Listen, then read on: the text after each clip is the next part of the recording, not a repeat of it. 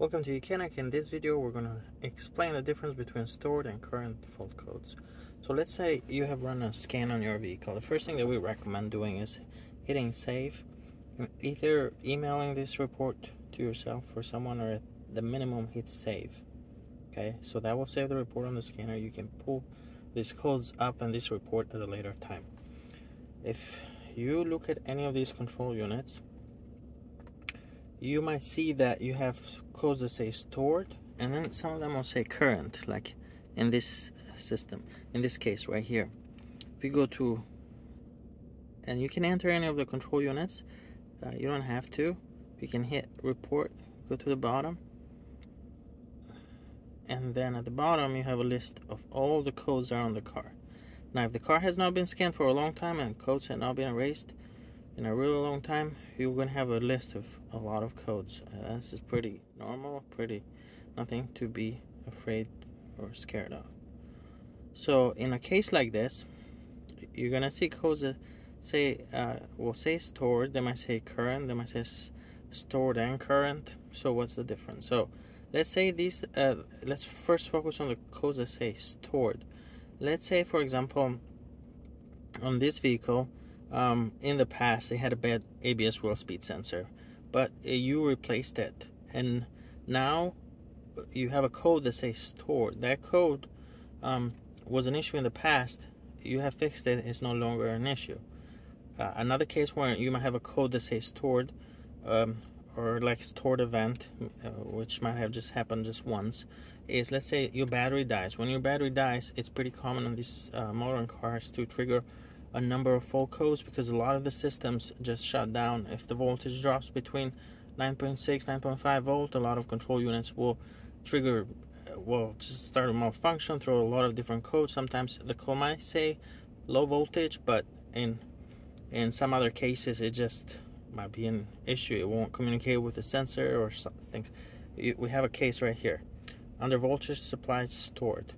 So, and another one, terminal 30 under voltage. So these that they say stored, they happen in the past, they're not an issue right now, and you can typically clear those. The only times that a code that's stored might be helpful is if you are dealing with a really challenging issue, with a problem that's intermittent, that happens, and then, you know, let's say you take the car to the mechanic or the dealer and they try to duplicate that and it doesn't do it for them. A lot of times it will have a code in there that says stored, and it might not be a direct code to whatever is malfunctioning, but it will be a code that will hint you in that direction. So typically that's why you need those store codes. 9 out of 10 you don't have to worry about them. You can just hit clear, and if you do have to worry about it on those really rare cases, that's why you save the report. So you can come back and go to under my account and PDF reports and pull this report at a later time, so you can kind of connect the dots. Now you have a problem, you have codes that say stored and current. These are pretty common. So for example, in this case, this issue happened in the past, it's still happening right now. So if you try to clear, that code is not going to clear.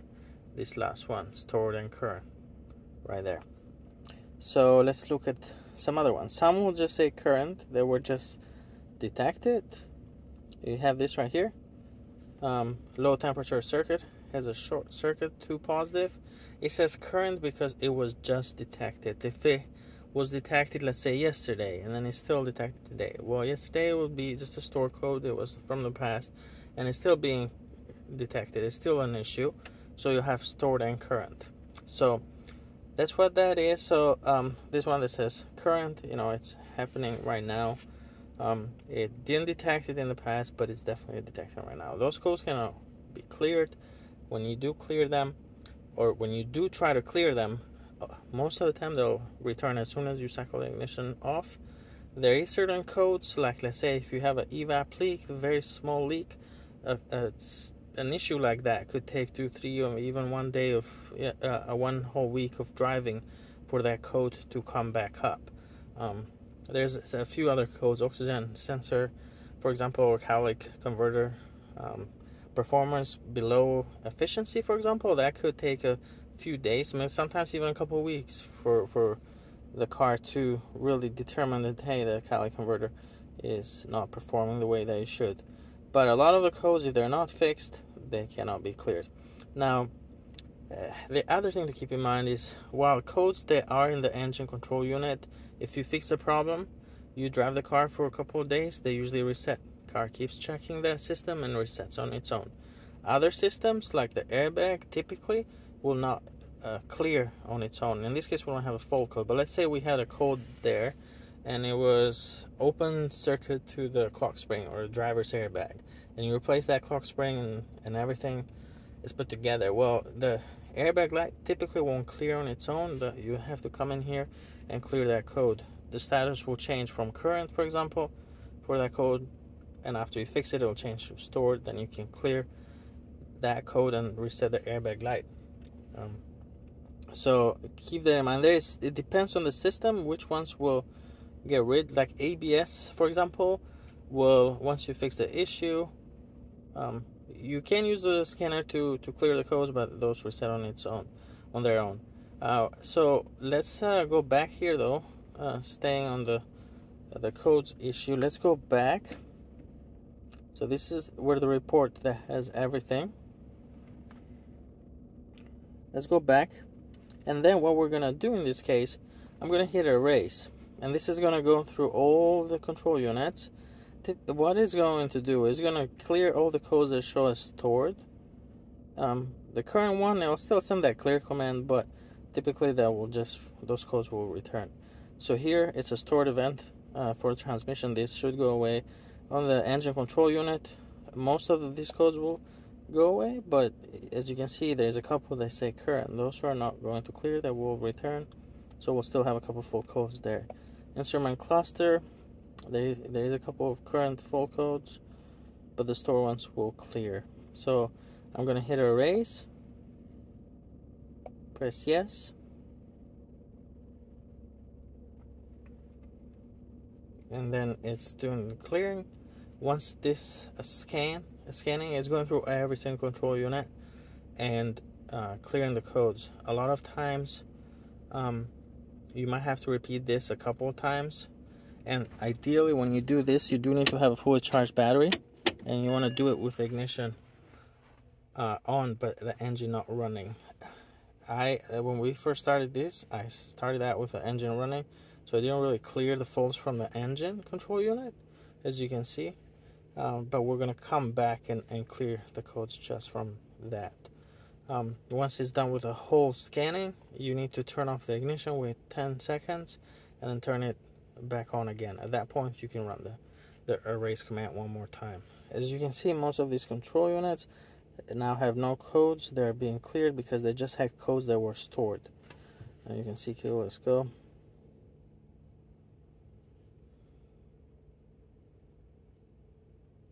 So we're going to give this a few seconds to go through each one, and then we're going to come back, and then we're going to re-clear the codes from the engine control unit. Because when we first started it, we did it with the engine running, and definitely with the engine control unit. You shouldn't have the engine running. Ignition does need to be on though, for the engine control unit and all those other codes. The only thing to keep in mind is that as you are working on your car, make sure you're not draining the battery too much. If you're under 12 volt, it can be causing issues. The car might not start for you later.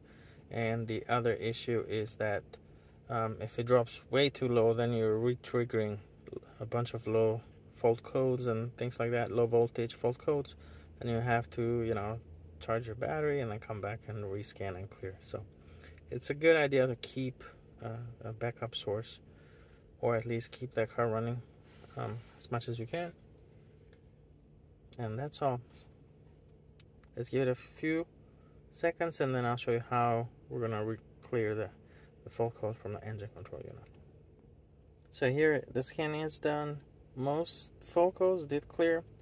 Now some of them might return when we restart the vehicles, and this one didn't even clear in the AC because it's showing as current. But when you restart the car and drive it, Like I said earlier, some of them will return right away if they're not addressed. Some of them might take a couple of days to return. The ones that were current, the ones that were stored, most likely won't return. Majority of them will not return. But here in the engine control unit, these did not clear. So what we can do is enter that control unit. And the reason why these didn't clear is because I had the engine running when I first started the erase all. But if I come here, read codes. Now that we enter the engine control unit, we're going to see all those codes that are stored. So I'm going to hit erase, press yes. Codes cleared. I need to cycle the ignition off. Wait 10 seconds. Cycle the ignition back on. Press yes. And the majority of these fault codes should be gone. But the ones that are current, they need to be addressed before we can clear them. And the other thing to keep in mind is that just because fault code is current, it does mean there is an issue.